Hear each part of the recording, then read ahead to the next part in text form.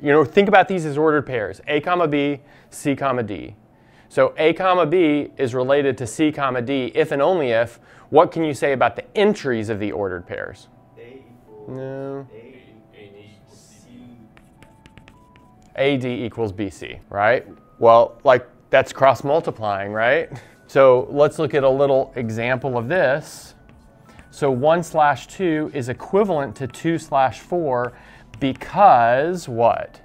1 times 4 is equal to 2 times 2, right?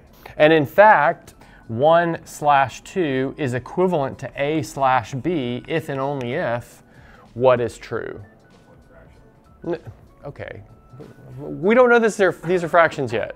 Suspend your knowledge. If 2A equals B. Yeah, if B equals 2A, let's move it around so it's B equals 2A. So if the denominator, there we go, is twice the numerator. So, for example, what is the equivalence class of 3/5? Yeah, so, well, let's 3/5. What's the next one? Yeah, 6/10. What's the next one? 9/15. Is this allowed to be negative?